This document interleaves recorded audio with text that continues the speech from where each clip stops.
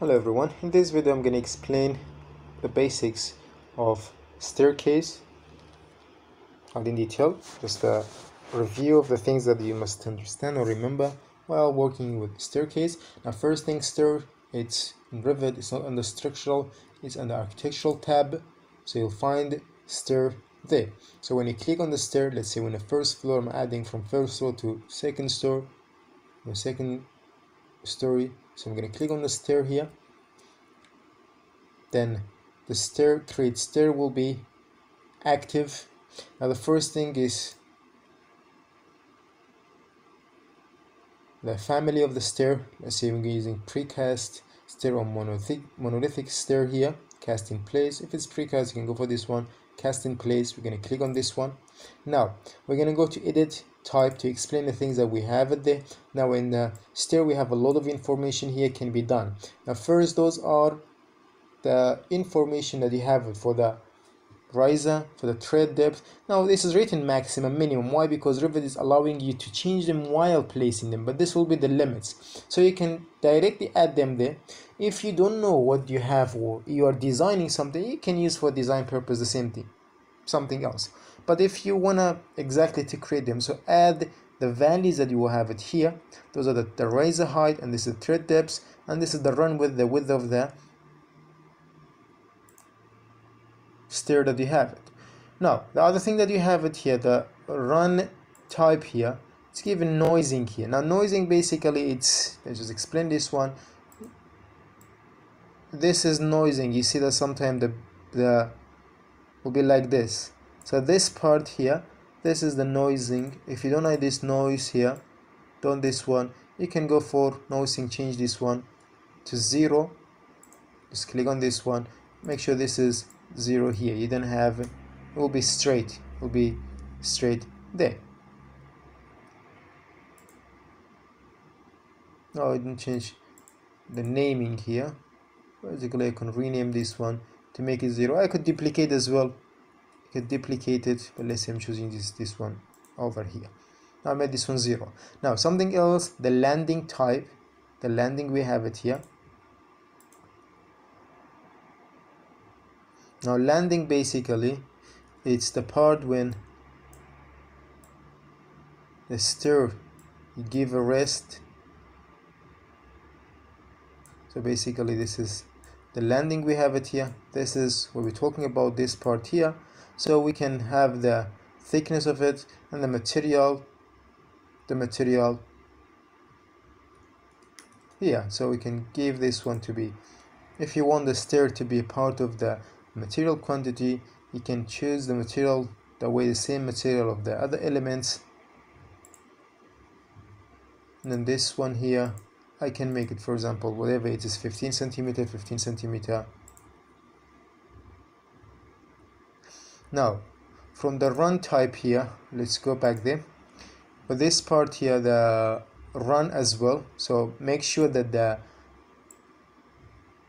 landing thickness, although I didn't change the name of it, and the run, it's the same thing, because we want it to be similar. If it's not similar, you can have them different. For example, sometime people or the designer will create something here, the landing will be thick, but on the other hand, by the way, which one is what, to understand them. So there is this is the run, this is the landing. Maybe the landing here, for some purposes they make it thicker, and this is the run, the structural depths of the, we call the run basically here. If these are not the same, you can manage them, but mainly they will be the same for the construction purposes. If it's special case, can be changed, that's something else. So here this is 15, I made it. The category of them is the same way. I'll change this one to be the same material.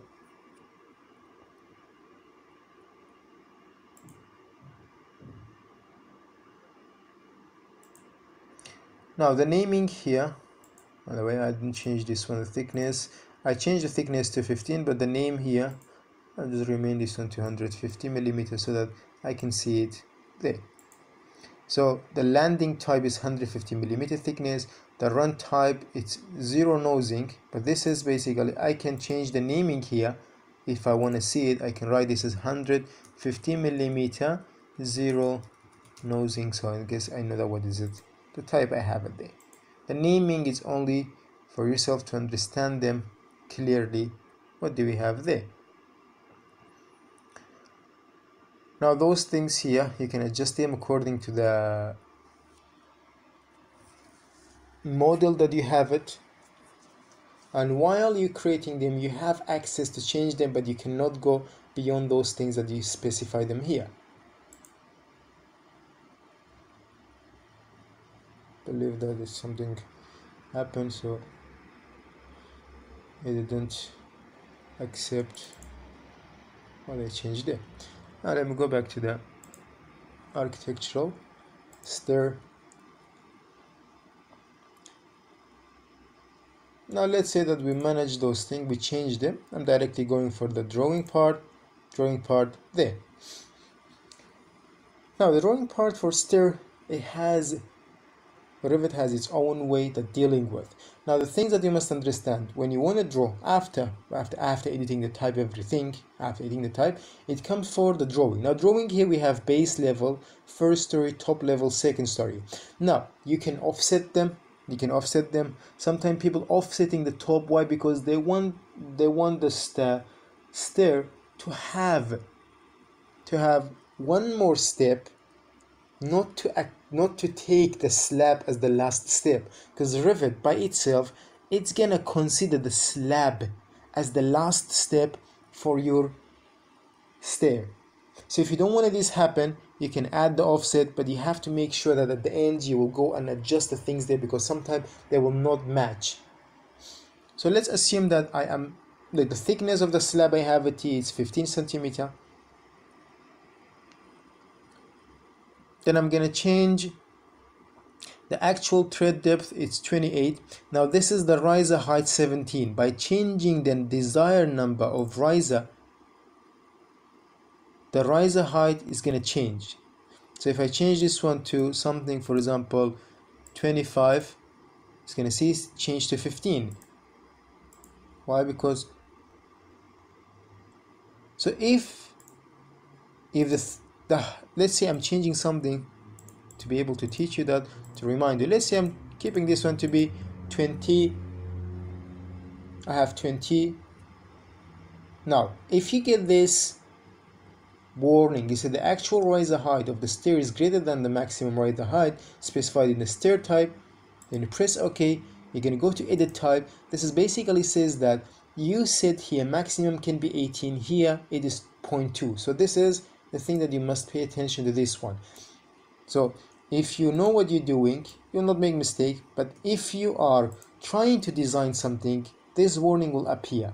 So let's say I'm keeping these things is okay, 0.2, 30. Now here it's 0.2. This one's still 0.28. Remember, I have to change on 0.3. Then I can change the things. That's 0.3. This is 0.2 the height, 20 number of rays I have it. Start from first story to second story. This is the height of them will be. So we will face something. The type of the stair, which will be, you choose it here. I'm not going to go for detailing. You can choose one of them. Now, the way dealing with, you can start, you can move somewhere. It's up to you. Start somewhere. Now, it's going to give you as one. Going to tell you that you have 20 razor. Now, you can break it by giving a landing. So you can, for example, somewhere. Let's say I'm going for 10. Then I can go for this side here. Then I can draw the other side. Now you can adjust the spacing between them, but remember those are basically depends on the thing that we had them there. Now 20, I have 20 razors, height of them 0.2. Now adjusting the things between them, or like moving this one, remember you have to select 3 of them, or 3 part basically. There's 2 run and 1 landing here. Select them and you can move to desired location that you have, and you can rotate whatever you want. Let's say we're going to place this one in the middle or somewhere not desired, doesn't matter. Let's say we're placing it somewhere here. Let's say we're placing it somewhere.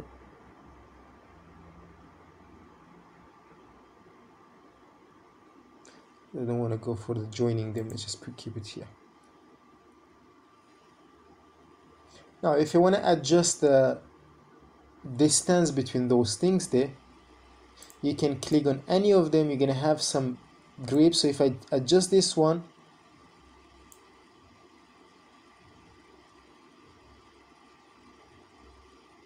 takes time to adjust.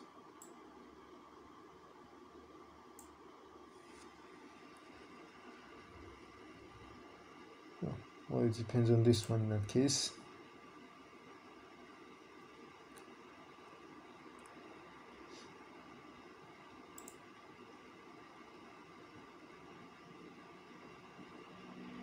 Let's see if I move this one a bit to this side here. I'm going to use move command. It will be easier to move to see exactly how much the spacing I have it between them. If I don't know the spacing, how about this one adjusting? So in this case, the landing, it depends on the other one. So if I move this one, the landing automatically is adjusting itself. So if I want to measure this, I could use measurement, adjust this between them. With the annotate, then you can simply move it exactly how much it is. Let's say this is done here. This is done here. Now, if I press OK, remember we're gonna use shaft opening. Then we're gonna see, look at the 3D. We may have a small problem there. Now the railing, you may get a warning. The railing is not continuous. We keep this one there. So if I go to 3D, the staircase you cannot see in a 3D. So you have to press VV, visual graphic, override. From this stair will be highlighted. So highlighted, you can see the stairs there. Now I'm gonna go for, so this is the stair I have it there. It's gonna go for first story and add the opening, the shaft opening. So shaft opening. So in the shaft opening, we say we're gonna draw something around the stair to open it. Now the shaft opening here, we have a lot of information for it, but the important things for the shaft opening, it is, for example, where do you want to start? For example, the base constraint, where is it? For example, we have first story to second story, yes? It can be adjusted later if you don't know how to deal with this thing. Let's say I'm starting with the first story. I have some offset there. There is another offset. I can choose for the top constraint to be second level, and to give some offset there. Top offset, for example, to be, I'm gonna tell you what does those offset means. The same 1 meter there. It's gonna go up. Let's see. I'm gonna tell you what does this gonna do for us. The offset there, those things basically means that the shaft that you have it, where do you want to cut? Basically, where do you want to cut? So it's basically what I did, because I want to cut both of them. So I start from here, I started from there, and then I gave an offset down. If you click on here on the space, you'll be able to see. Now you'll be able to see this is the shaft. There is an offset there, minus 0.3 down and 1 meter above, so that it will cut both of them there. It just need to be something so that above the levels to cut both of the levels, we have it. Now you realize that we have a problem there. Why? Because the slab thickness that I have it, slab thickness, it is not the same of the riser. The riser with 20, the slab thickness is 15. So the rivet by itself, it is assuming that the last one will be a riser. So in order to manage this one, you have to go and in the model in place, you can manage this one, or while creating the slab, you will give an offset with the riser offset, so that it will create another riser to come to the level we have it there. This is important to do. Or sometimes people creating this one goes to the model in place by creating a section, and in model in place they will join this between them, the gap between them. So if I go to, will be seen clear in the section. If I create a section, somewhere through here.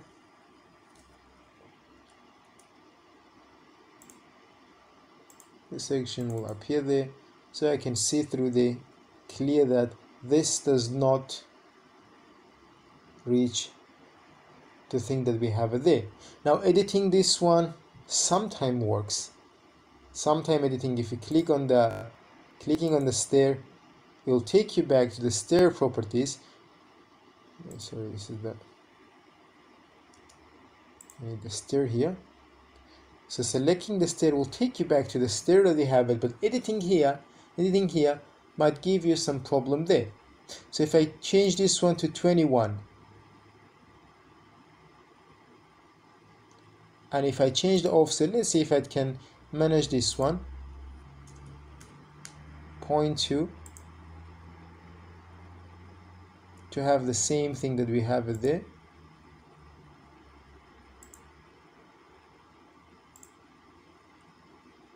So accepting what you're doing here unless you do it in the beginning.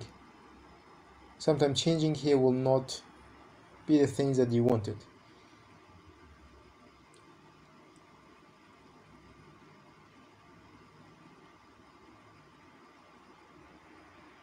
It takes some time to regenerate it. I'm not expecting it to be done, because while creating, if you specify the offset there, it will be easier in the beginning. Why? Because now the levels are set there, the numbering will be distributed between the levels. So sometime, and by the way, the problem we have it here, also the slab was above the level. Let's basically tell you that the same thing is happening there. I bring it down still. Let me make this one a bit.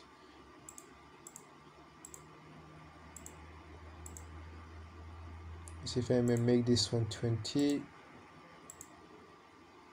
See if it is going to come. But the problem still we have it here is the slab is above the level that we have it. So in that case, we can manage this one while in the beginning by offsetting the slab. Since the slab is not the same as the thickness of the riser, so you'll face this one. The easiest way to manage it is by going with model in place. You can just come and create a model in place between the slab and the staircase at the top. Then you can simply join them together. That will solve the problem for you easier. I recommend the model in place if you struggle with the offsetting. Okay, still we have it. Why? Because this is still accepting it. It's something going on there. While since I'm trying to adjust or edit the things that we have it here, it keep giving me something like this. So recommended to do in the beginning if you have those possible cases. But if you have the same, which normally you don't have the same height, so you're facing this one, so I recommend you go for the model in place, join them, create something here by yourself, a step, and then join it with the slab, the things that we have it there.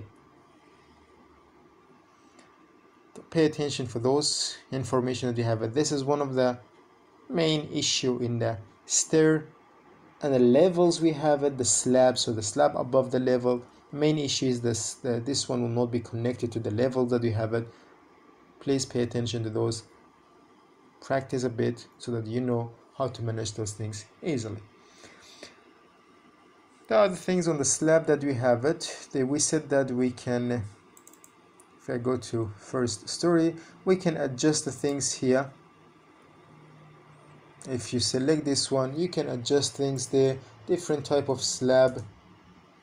Now you can adjust the landing if you wish to. You can sketch it, delete this one, redo the way that you want it. It's up to you. Those detailing all can be done easily, but the important is the levels that you have it and the height, to pay attention to be able to manage it there.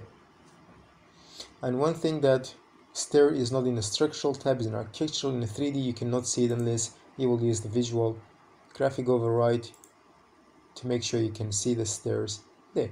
Now the material, I didn't change the material, that's why it does not look like the same, so make sure the material will be the same if you want to see in the bill of quantity the material to be there, or when you're adding the steel reinforcement, the materials to be similar so they will not have any problem. There. The railing, that's a part of architecturals. This is important. We said the railing important, but we're not focusing on the railing here. Type of railing, which kind of railing, those are something we can leave it for the architecturals to manage the things that we have it there. Thanks for watching.